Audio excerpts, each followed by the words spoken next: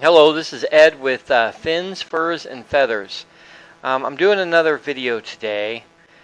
I like to do shorter videos. Everybody keeps telling me to do these long-term videos, but I like the shorter ones.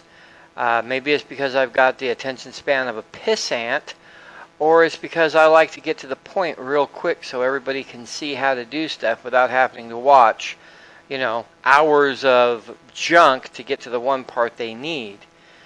But right now, I'd like to introduce you to someone. I'd like to introduce you to my lifelong love. Dee, would you come here? Can I have my bow? Dee is the love of my life, but thank you. But the recurve bow is my lifelong love. I have been shooting it for many years. Nothing I like more. I like the way it feels in my hand. I like the way the arrow lets go. I like picking a spot on the target and hitting it. I'm addicted to the recurve bow. I do tons of videos: fishing, hunting, camping. Those are the type of things that I do, but my lifelong love is a recurve bow. I'm going to go ahead and shoot a couple for you. Let me see here. I don't shoot like normal people do. I snap shoot. I don't take too much time holding back the string. My shots are normally very quick. I just keep staring at the target. I see the spot that I want the arrow to hit, and then I just pull and release. Thank you. Make sure that your tips are on good. That's the thing. But I always look at the target, pick the spot, pull and release. Lots of people say, 3 under. Split fingers. You have to hold the bow a specific way. You got to be standing a specific way. All of that stuff is well and good. But once you get your repetition down, it'll come naturally. And really shooting a bow is what's comfortable for you. How are you standing? Do you feel comfortable?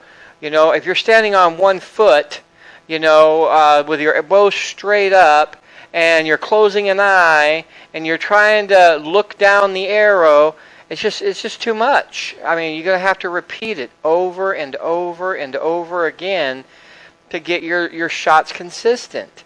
If you can just look at the target, see the one spot you want to hit, pull back and shoot. And I even jerked that shot, and it was still very, very close. And that's with the jerk right through to it. Dee, would you grab me those arrows? So,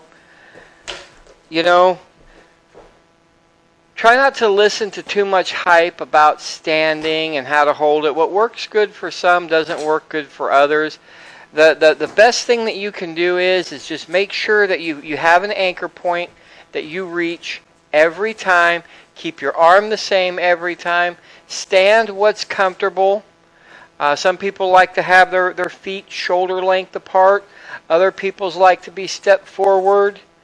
Me personally, I like to shoot straight down. I bend the bow. So whatever you like to do. Try not to overthink. If you want to put a lot of thought into your archery and traditional archery, put it on the target. Put it on the target.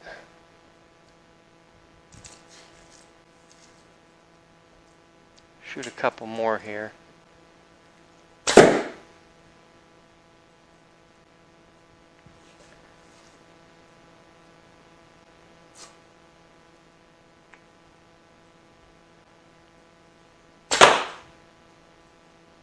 So, whatever works for you, however you feel comfortable.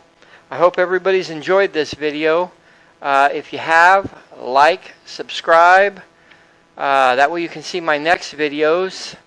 The next one I'm going to do on instinctive shooting. I'm going to get more in depth and explain a little bit better on instinctive shooting. Hope you enjoyed.